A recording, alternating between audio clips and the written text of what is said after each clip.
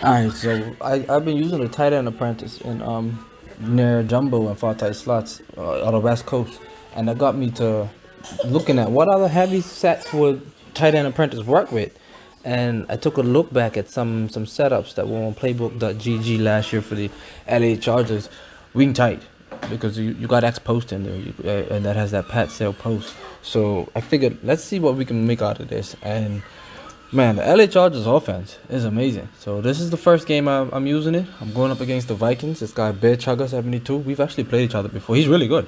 So when I saw his name, I said, "Oh shit, this wasn't exactly who I wanted to play my first game with this offense." I only labbed it for about an hour, 30 minutes last night, 30 minutes this morning. But I said, okay, I'm familiar enough with pair and tight, so that's cool. But I also use single back doubles and gun. I wouldn't say it was trips Y flax or Y off, something like that. We'll see in a minute. But those two are brand new to. I hadn't used either one of those before today. But simple setup, simple route. So it's just about common sense. So here we go. Let's see what we do on our first game. I was losing my audibles. So I'm so unfamiliar with the offense. I didn't have my audibles right, so I almost took a penalty on this first possession. But I decided to just quick snap a dive, and what the hell? I think I got a yard or two. Let's see. Yeah, I got it off with 1 second left. Yeah, it looks like I got a yard. 2 yards, 2 yards. Okay, I'll take that.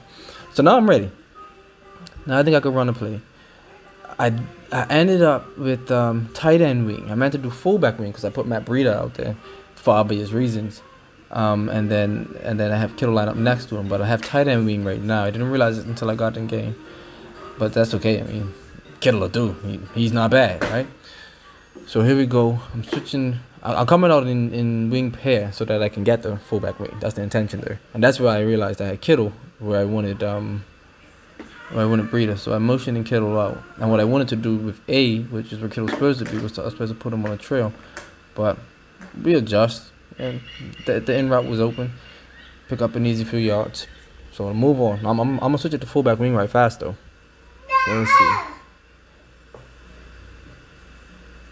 There we go, fullback wing. Now Breida's in position. That's the way it's supposed to look. Alright, so I'm coming out and dive. Pretty sure I'm coming out and dive here. I'm not going to dive though, I don't think. 3rd and 4. No, I'm going to hit that stretch. I'm going to hit that stretch. I'm going to hit that slant, the stretch alert. Because he's playing off. I can pick up 4 yards. And Gobin's fast. If he gets a little bit of space, he can take a stretch to the house. But he made a good tackle. So I got the first down. That's all I needed. And let's see where we at. I was having some connectivity issues. That's what happens when you game on PC, I suppose. Alright, so here we go. Doubles. I'm setting up my audibles for doubles now. I thought about PA draw shot, but it takes too long to develop. It was really good last year. It takes too long to develop. T post I'll use for sure. PAY corner. That goal line fade could be dangerous at the goal line, no joke. But I won't be using it. Alright, so let's run a stretch the first play. Why not? See what this stretch is about. Yeah, and he actually had the edge. I just did a good job cutting back, so I ended up picking up 4 yards there. Now I'm gonna set my gun audibles because I like what I got between these two formations. I think it could really be something good. This shotgun formation here has some passes. It was actually hard for me to choose which ones I wanted to put in my audibles, because I'm not gonna be coming out in this much. I'm gonna be coming out in the single back more often than not. But that slot fork has to get in there. That thing, all I do on that is block the running back, and it's amazing. But this smash is beautiful too. I changed Kittle's route to an apprentice post. Currently he's on a post. I just changed it to an apprentice post. Right here I changed it to a cross, which does just the same. But that hitch is gonna get open a lot. You're gonna have to make adjustments to get to that hitch. And when you start hard flattening all that, welcome to my world. You're in trouble once you start doing that. So I'll take the hitch all day if you don't do it. I'll take it. Now I think I went with that PA seam or whatever it's called out of pair here. Oh well, maybe not. Maybe I changed it up. This was a go-to play of mine last year. I would either drag B and keep A on his route with X, or I would put B on the flat, R B on the wheel behind him, and have the drag and the tight end coming across the same way. So it was either 3 routes or 5 routes. So that one's a go-to. I like having that in there. And then we all know that the dive and even the inside zone out of this, if that defense is unbalanced, you can smoke them. Now, where we going here? Did I call a timeout here? Or did I just... Oh, I ran the inside zone, yeah. And that's why I was saying it. I thought I did. There we go. Man, that was a nice pickup. 3 rushes for 24 yards. And I want to try to get in a few of the pass plays. But like I said, I mean, I labbed it up for an hour. So some of it's freestyling, to be completely honest, just going off the top. Oh, this is the setup I like. Playbook GG has something similar, but they motioned over Y. But the thing is, I motion X for the run, so I just put Y on the in and X on the hitch. So it's the same concept, the absolute same concept. And I'm pretty sure X was easy hit here, and I should have threw it to A. Matter of fact, had he clicked on sooner, he probably would have picked that off. So that was a bad read. Kittle was wide open for a touchdown, as a matter of fact. But we had the goal line. Now this is what I'm gonna have to check out, is my goal line offense. I actually had really nice goal line setups in West Coast. I mean, I felt confident every time I got down there. Right now, when I was playing this game, I hit the goal line and I was like, I'm just gonna dive. I'm gonna dive 3 times in a row, 4 times in a row, and hopefully I get in. So fortunately, I got in the first time and I didn't have to worry about it. But I'm definitely gonna get in. Once I get back in the lab, I'm gonna lab some goal line stuff, and it's gonna involve a lot of running, of course. Let's not be foolish. We gotta run at the goal line, but I like to have some little throws in there. I gotta throw out a goal line that I've been using since M19, and it's still rocking right now. I mean, I score a touchdown or 2 a game with this thing. Well, if I get to the goal line enough, using that far tight slot, you don't actually spend a lot of time at the goal line. Believe it or not, we got some thoughts out of that thing, boy. One play touchdowns and shit. That offense is nice. I never even use bunch when I'm in West Coast. I don't need to. Those 2 back sets in West Coast is amazing. But anyway, this ain't about West Coast. This is the Chargers offense, and I think I'm gonna rock this for a minute. I like this. And those of y'all that know me, you know I change my offense, God damn near every week. But I think I'm gonna rock with this Chargers one for a minute. I really like this. And this tight end Apprentice, I've been sleeping on it, man. This is the first time I'm using it. It's really badass. So here we go. Oh, on defense. Oh man, this guy, he was unlucky on offense. I'm almost wondering if he was labbing too, because I feel like when I played him before, he was a little better than this. He threw me a pick. He must have thought I wasn't gonna be able to get into position because I jumped. To be completely honest, I might have to try that on purpose sometime. That was accidental. I was still setting up audibles, and he snapped while I was setting up audibles. But I'll take it. To be completely honest, if I was ready, I would have picked that anyway. So the ball never lies, right? But no, the ball always lies in Madden. Don't judge me. All right, so here we go. Yeah, this is one of those setups from Playbook GG last year. I don't think they in-routed the backside, but I mean, yeah, whatever. It doesn't take brains to do that. There we go. There's a crosser. Yeah, that's easy. That boy Usac can block. Usac, that's how you say his name, I believe. More he can block. Did I run this? I don't really like that guy over there. Yeah, I'm running it, yeah, for sure. I shouldn't have run that.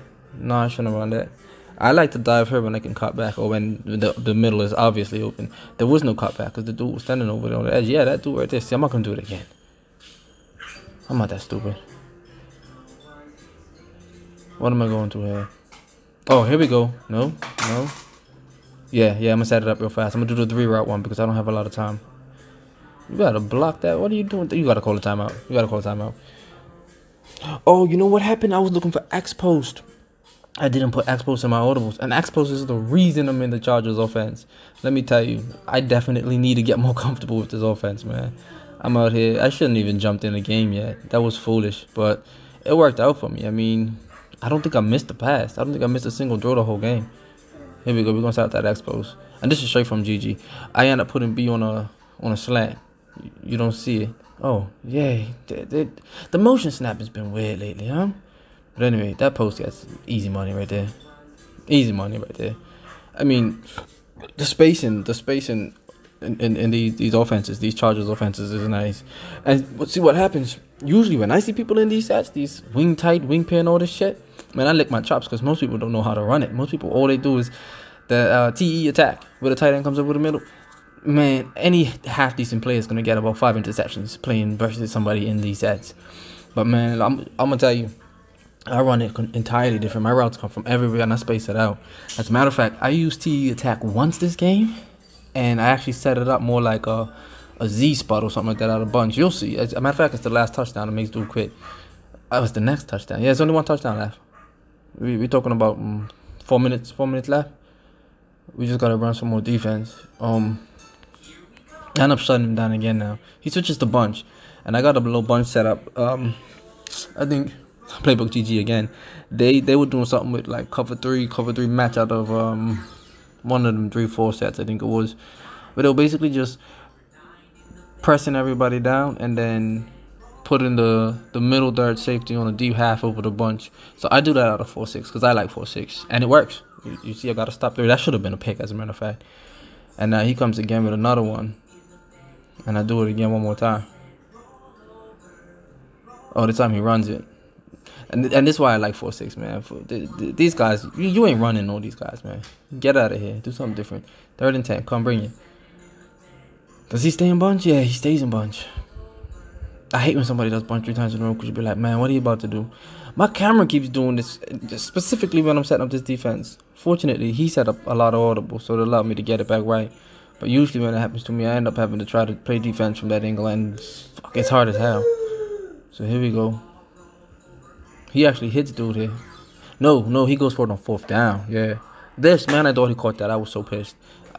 I mean, Rudolph's an animal, but come on, man. These throwing things up for prayers on 3rd and long shit. That ain't decent.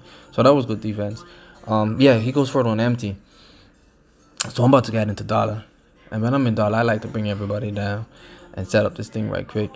I put a spy out there. Only just one, though, because it's Kirk Cousins. I didn't really even need it, but to be honest, I got enough coverage on the field. It don't matter. And he don't know what I'm doing. I inverted that other side. So let's see. Yeah, I stopped him like inches short on 4th down. So I'm sure he's mad about that, but that's life, bro. You going for the 4th down, you gotta be sure. And we all miss sometimes. All right, so here we go. Yeah, I'm definitely about to score here. Not yet, though. I think it's about 3 plays or something. Let's see. Here we gonna run it again. Yeah, that run wasn't nothing. That was good stuff. Yeah, I couldn't have bounced it back. You see, he ran that pinch blitz, so that safety was coming down the outside. When I see that safety come down, I shouldn't be running that dive play. Maybe I want to stretch to the other side, but I shouldn't be running that dive. That's just stubborn. But the more you run the offense, the more you start remembering those things. Because I ran it a little bit last year, and I was like, yeah, no, that's not happening. I didn't run it a lot, though. I was in jumbo most of the year last year. I'm coming right back to that setup. This setup, man, I'm glad the 2-minute warning kicked in, though, because to be honest, I had to flip the play. The spacing on this is ridiculous. And that's why I like this doubles and that shotgun set that I was using. I still can't remember what it's called. But the spacing on these routes is man, all you gotta do is open your eyes and you can hit somebody. So I'm gonna block my running back. I'm gonna put B on an in, which is I'm gonna motion him over so he's gonna be an out. And then you got A and the next dude, A and X coming over here.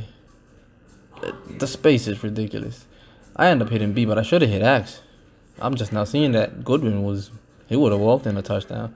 But since I'm labbing, it's a good thing I didn't, because he crits when I score again. So had I scored there, I wouldn't have been able to show y'all this setup that I do in a few minutes, man. The Z spot type of setup out of gun tight. Wing tight, single back wing tight. So here we go. Oh, I like this play. I do like this play, this smash play. I think he played the hitch on this one, and I end up hitting Kittle because I put Kittle on the post. Yeah, no, he was actually playing Kittle, but he thought Kittle was gonna break to the corner, and I seen him going that way, so I just threw right behind his user. That was pretty brave. But I seen his numbers. I seen the back of his jersey. Those numbers. If I see that, I'm throwing it behind you, bro. Ain't no linebacker turning around on Kittle like that. Here we go. This is the touchdown. So watch the setup. It says tight end attack, but it's the complete opposite. Tight end attack comes over the middle. I'm going to the sidelines. You see this? And I'm going to put accidental drag. Bro, I'm running bunch setups.